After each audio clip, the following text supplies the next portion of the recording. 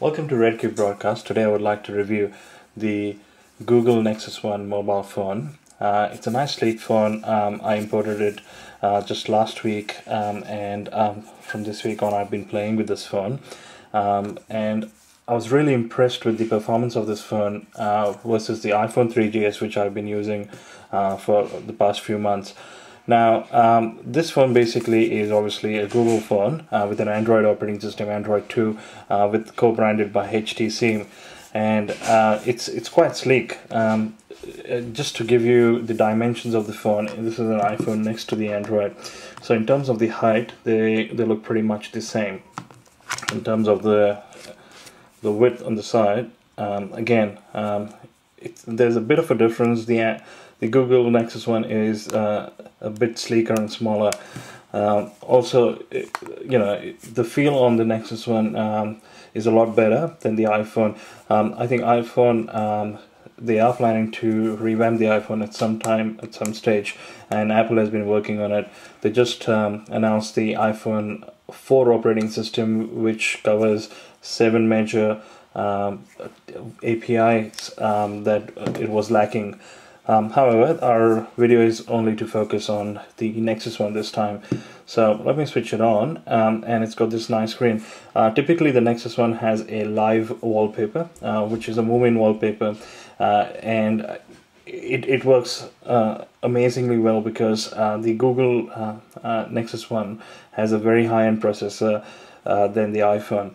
So to unlock, I'll just unlock this phone, and the best part about this phone I liked is, for example, with iPhone you got to go through multiple pages to find what application you have installed.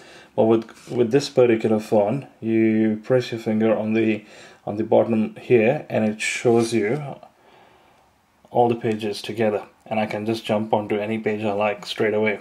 Okay. The other thing that I liked about this phone is you can have widgets on different pages. So I have a weather widget, and here I've got a Twitter widget, and obviously this is the best part, which is the direct access to your wireless, your brightness of the phone, the syncing, Bluetooth.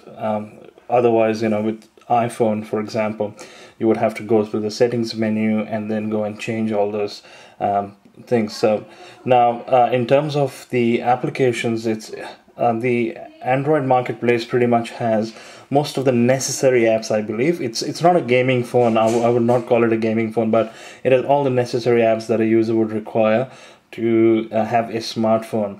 Another cool feature about this phone is I can voice search anything. I can voice search on the phone, I can voice search or voice dial, and it's got navigation, which is only obviously at this stage available for the US. But just to show you how the navigation looks, if you go to the main screen and main menu, they call it as Car Home, and it comes free with all the Google NexusOne phones, so you don't have to buy an application to have a navigation active. So with the navigation, it's got a cool looking menu here, and then you click, either you can obviously press the voice button and give them directions. So I could say navigate me to the Sydney CBD, and it would just do the analysis and search it for me.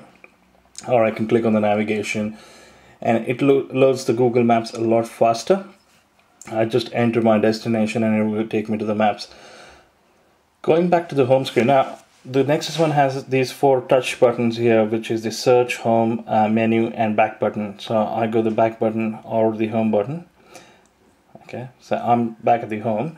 Now, the other feature I want to show you on the maps, which they have recently got, okay, well, let me just get back from here, okay, is if you hold your thumb on any of these points, okay, it will pop up with the address there. I don't know if you can see it on the video, but it's very good. Now, if I click on the menu, alright, and I click on more options, okay, this is the menu I get. Now I go to the labs, and this is a direct access from Google Labs, which I have added more features onto my map at any point of time, which I can keep adding. Okay, so let me go back and show you one of the cool features, which is calculating the distance. So if I have to go from one place to the other, say I start from here, so let me say I want to major the map. So if I start from here and I go to this side of the town, it will give me the exact distance. Okay, so that's one of the good features about this map. Going back to the home screen now, and it would have like YouTube, it loads a lot faster. It's a lot more efficient than the iPhone YouTube at this point of time. However, the iPhone 4, which is announced only yesterday, may have a better performance on all the videos and YouTube's to load it faster. Then I would like to show you the camera, which is a 5 megapixel camera with a flash LED at the back, which is again one of the best features which other typical smartphones won't have. And what you also have is a gallery feature, which is, I'll click on any of the galleries and then it's got a 3D. I don't have many pictures on this phone at the moment because it's only a few days old, but again, if I had to look at the galleries, it would have more pictures, and it's got a nice usability factor to it as well. So overall, out of 10, I would give about 8.5 to the NexusOne. If you would ask and compare it with the iPhone 3GS, I think they both are unique in their own ways, in different ways, but I still prefer the NexusOne until iPhone comes up with the next new model, is because of the overall build of this phone and the usability and the features of the Android 2 operating system.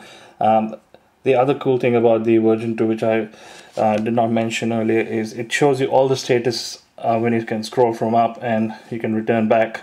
I can see, say if I can play and add and customize my NexusOne, like the wallpapers, add widgets, which I can't do it on the other phones. Another thing is, if I press holding the home button, which is here, it will show me all the multiple things that are open at this point. Okay, and I can just switch between the applications. The battery life is fantastic. It's 95%, and as you see, it gives me 6 hours 43 minutes on a talk time. I think it's pretty reasonable, and that's really it for Google NexusOne, and I'll come back with more. Thank you.